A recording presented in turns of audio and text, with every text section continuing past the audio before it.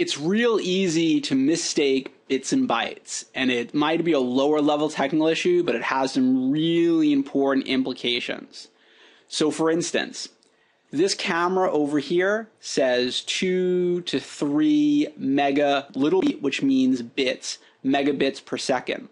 However, we have the same camera running on a VMS, and it says 300 kilobytes, big B.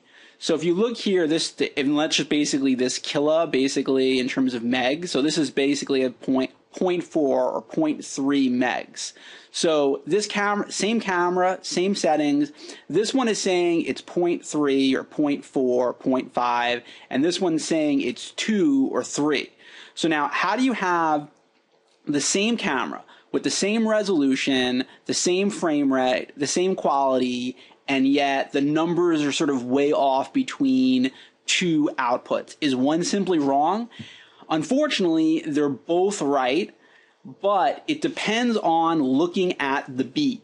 And here's the key thing. Whenever you see a lowercase b is bits. A capital B is bytes. And there's a big difference between them because 8 bits is equal to a byte.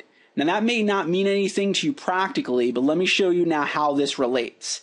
If you take this 200 or 300 kilobytes and multiply it by 8, you get about 2.4 or 2.6 megs, right? In the same range as this.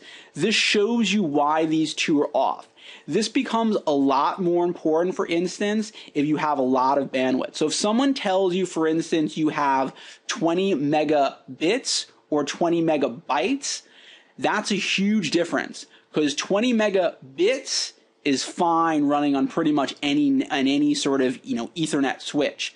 However, 20 megabytes is equal to 160 megabits, which could have a problem on a lot of lower end systems. So keep that in mind. Bits and bytes. Lowercase b versus capital B have a huge difference, even though normally if you see lowercase b or capital B, you just sort of would ignore it. But in networking, it's really, really important. So final word here. Why do you have basically, or why do some people use bits and some people use bytes? Well, it's pretty simple in terms of how the rule of thumb works.